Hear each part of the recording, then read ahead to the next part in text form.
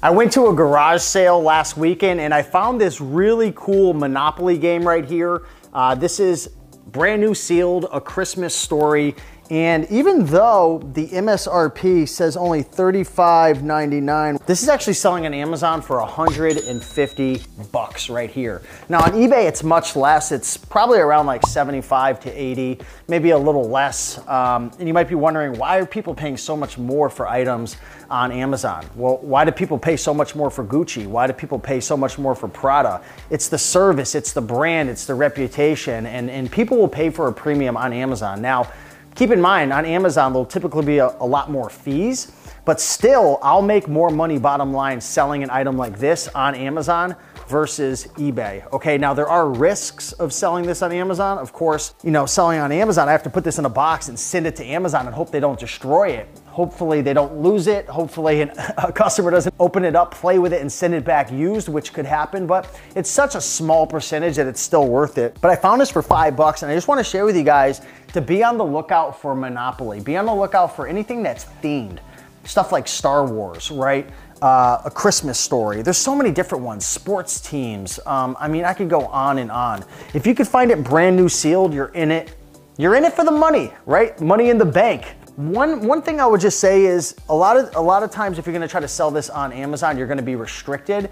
I was grandfathered in. For some reason, they still like restrict me on certain titles of Monopoly. It could be maybe because it's themed out with another brand possibly, or there could be some type of license. But if you go to a garage sale and you find brand new sealed board games, especially Monopoly, you don't wanna pass on these, right? I feel like everybody already knows about this because I don't find these very often. But as I've been saying, you know, over the last couple of videos, this is money in the bank. Do not pass on Monopoly board games. Now, if it is damaged, here's a tip. If it's damaged, like it's bashed in, but it's still sealed, you can still pick it up if you get it for a good price. A lot of times at garage sales, you might get it for $1 or $2 because you can sell these on eBay open box, right? Just or new with defects. And a lot of times they'll still sell for a decent premium because the thing is, a lot of these older board games that you can't find anymore that are collectible, people want all the pieces to be there. That's the big thing. Like, there's two types of people who are buying these, I feel like the collector who's gonna put this on the shelf, right? And just be like, I got this, you know, you can't find it anywhere.